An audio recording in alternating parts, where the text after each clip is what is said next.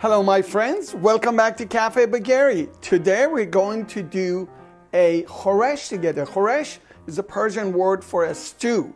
We're going to do Khoresh-e Gheymeh, which is the Persian split pea and meat stew, one of my all-time favorites. If you'd like to see more Khoresh videos on this channel, please like and comment below. So let's get to it, make some Gheymeh today.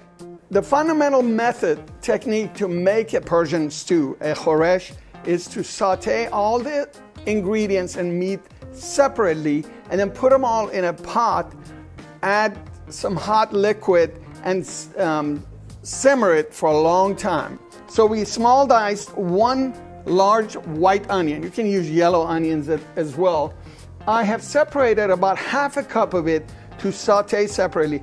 The bulk of the onion goes in the stew with the meat and it's going to simmer, but I'm going to extra fry, saute about half a cup of it for extra flavor and color. So I have a small pan on medium high. I put a couple of tablespoons of vegetable oil. Canola oil will do. Grapeseed oil is even better. So don't use olive oil for Persian Khoreshes at all, because olive oil has a certain flavor that you don't want in your Khoresh. Use a neutral oil, like canola is fine, any vegetable oil, or grapeseed oil if you have it, okay? So a couple of tablespoons right here. Once it starts shimmering, you put your half cup of onions right there. You want to saute these for about 7 to 8 minutes. We need some color, right? We want some dark golden color, but don't burn it too much. We washed and cleaned the split peas and let them strain. And then this is washed and cleaned split peas. In order to prevent the split peas from disintegrating and falling apart in your stew, we need to saute them for about 5 minutes, just like we do on the onions. So we're going to do we're going to fry the split peas and then they go in the stew with everything else, okay? By the way, split peas you can get from any Mediterranean or Persian market in any large US or Canadian cities. In Europe, I assume is the same. They come in two different kinds. There's a slow cooked kind and a long cooked kind. The slow cooked kind is they will take a longer cooking time and they won't disintegrate. You want to use the slow cooked kind, okay? So our onions are cooking and our peas are sauteing. We keep stirring it once a minute again to make sure the oil and the heat gets all over. Okay, our small batch of onions are sauteed, and as you can see, it's starting to get a little golden color, which is what we're looking for. We're going to stop cooking that onion and collect it in this bowl to use it shortly in our stew. Now we also have been sauteing our 3/4 cups of split peas for this recipe. Look for the recipe in the comments under the YouTube video. So we're going to combine the fried onions and the sauteed peas together because they're going to go in the stew together so they can be in the same bowl. So this was our prep, if you will. So if you're making this in a restaurant or in large batch, you're going to prep this ahead of time. You can do this earlier, a couple hours earlier if you have to. So we put this away to use shortly. Now we're going to start building our stew in the big pot. I use a Dutch oven. It's a thick bottom, heavy metal cast Dutch oven. You can use any stock pot or thick bottom pot that you have. Basically, the purpose is to do a long simmer, right, of everything. Okay, so we're going to preheat our Dutch oven or a pot, whatever pot you have, medium high to high heat. We put 3 tablespoons of vegetable oil, grapeseed oil, canola oil, whatever you have. Once you see your oil is heated, you're going to add all of the rest of that large onion that we had small diced. We're going to saute the onions for about 6 minutes, 6-7 minutes on medium high to high. The same way we were sauteing, except they won't get much color. You have a lot of onion in there, and they won't have a chance to brown like that small batch we had earlier, right? Okay, so our white onions, chopped onions, have been cooking for about 6 minutes. And what I did is once every minute, minute and a half, I gave it a stir like this. Like I said, with the small batch of onions that we golden fried, this is different. We're just getting a translucent state here. And I want to show you something. Every time you stir vegetables, onions, or meat in a pot that doesn't have any liquid, once you do the stirring, see, it becomes uneven surface. So what you do is you do one of these to get the onions or vegetable or whatever you're cooking, even surface, so it promotes even cooking, right? Every time you stir, you shake it to get a flat surface. Let me tell you something about the meat. The meat you want to use for Gheymeh and most Persian Iranian Khoreshes are any meat that has about 15 to 20% of fat.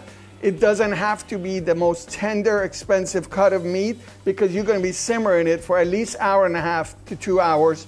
So you could afford to go with less expensive cuts of meat. I usually go to the grocery store and get beef or lamb. For stew, you can go half beef, half lamb. I'm using all beef. One thing to remember, like all the French stews and hearty stews, if you put a little bit of bone in there, if you have some bone, it will improve the flavor of your stew. So I'm using, for half of it, this is a total of about 2¼ pounds of beef, which would be almost a kilogram, 1,000 grams of meat.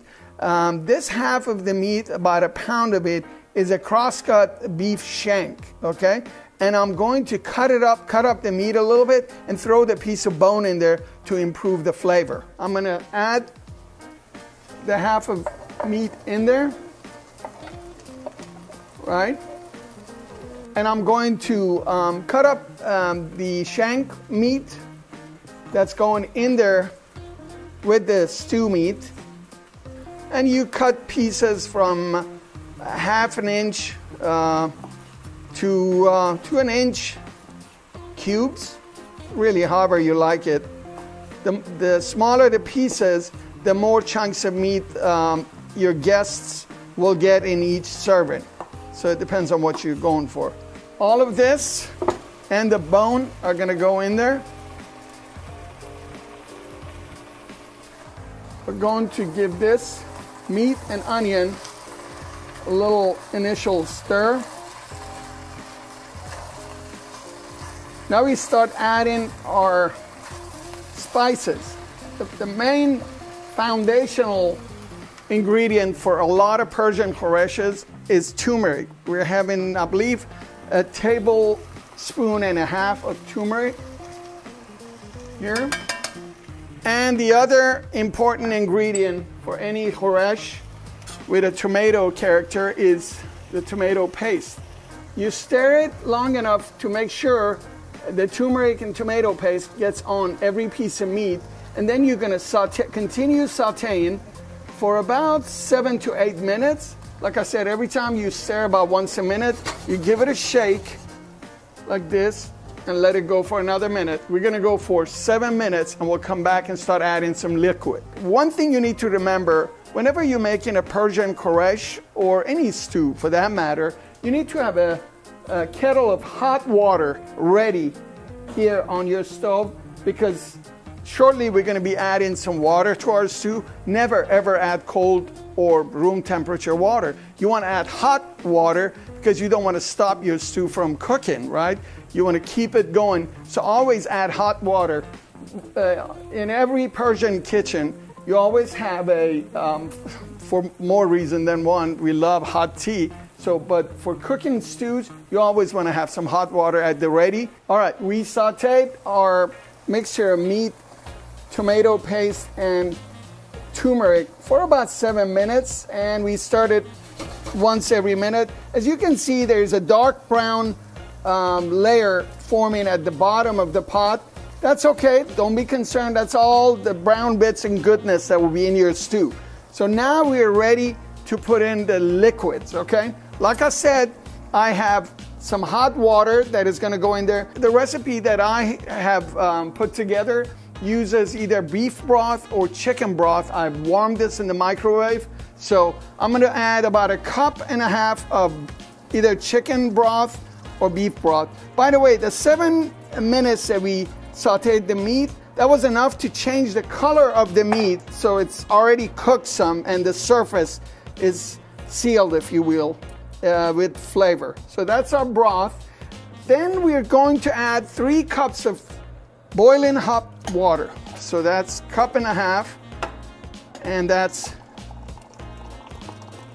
3 cups, right? So we put our kettle back here.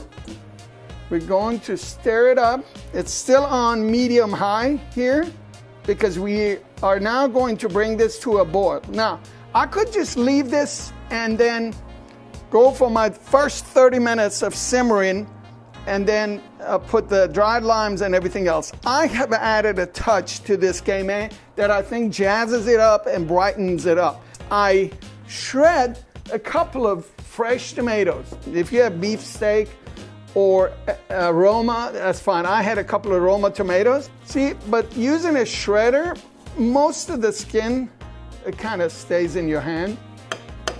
We're gonna get all the last bit of that and then throw away the rest. All right, we have both liquids in there. We're gonna put our tomato, crushed tomato, if you will, right there. So now we're going to give this a couple of stirs and crank this up a bit higher and bring it to a boil. See, this thing is boiling now. Look around the edges. We achieved our boil. So we're going to add the split peas and fried onions. You remember all the brown, seemingly burned residues at the bottom and sides of the pot? Those brown bits are now in the liquid. They add flavor. We're going to crank this down to simmer and then put the lid on and let it simmer for 30 minutes. And then we're gonna come back and put the dried limes. By the way, our dried limes were pre-soaked in hot water. These are called Omani limes.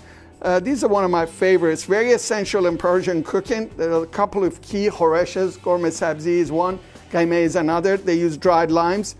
These were dried in a fascinating process under the sunlight. So what you do is you rehydrate them with hot water for at least an hour, and after the first 30 minutes, they're gonna go back in this stew. Omani limes, dried limes. All right, our first 30-minute simmering stretch is over. Check this out. During the 30 minutes, I gave it a couple of stirs off camera. So here it is. This is where we are.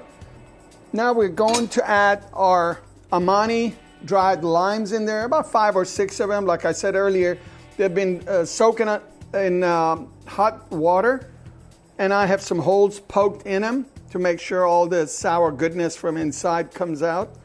So we add them to our simmering Khoresh stew. And this is, by the way, when we add our salt and pepper. I have a couple of teaspoons of salt. This is based on my experience, my recipe. You need to find out how much salt and pepper you like yourself. Because I've made this stew so many times with this recipe, 2 teaspoons of table salt works for me, and 1 teaspoon of fresh ground black pepper. Now we have our Omani limes in there, and we have our salt and pepper in there. We're gonna go for another 30-minute stretch of simmering. Then we're gonna put our final touch and kick it up another notch. All right, second 30 minutes is over. I stirred it a couple of times again. Look at this, still simmering nice, and I wish you could smell this, but it's about to get a notch higher as far as smell goes. Now the aromatics going. Look at this. This package of spices and aromatics that I have cardamom, I have the cinnamon for a little sweetness and smell that this khoresh really needs. A little turmeric, crushed dried Damascus roses. They're little bitty roses. In Iran, they call them gol Mohammadi flower. If you do not find these from Mediterranean or Persian markets in your city, you can put about half to a teaspoon of rose water, okay? Now, saffron, as I've said in other videos, always soak saffron in hot or very cold water and steep it, if you will, and then use the saffron solution, the liquid saffron. Don't ever use saffron threads. In this case, because we're gonna push it all into a hot liquid, I'm using ground saffron. This cayenne pepper jazzes it up and plays with your taste buds, and it wakes it up, if you will. So my own addition.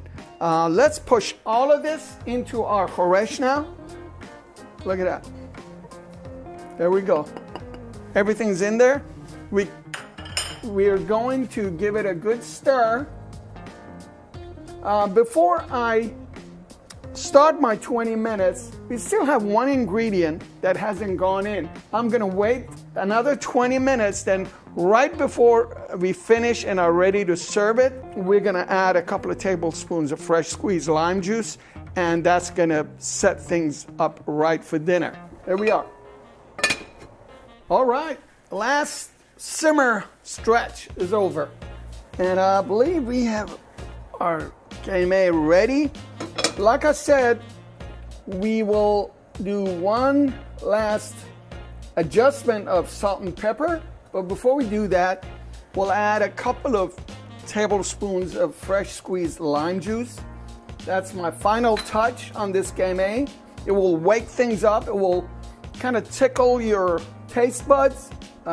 You typically serve this with Persian saffron rice and the crunchy tahdig at the bottom of the pot. You can put a salad next to it and serve it with other meats, kebabs, or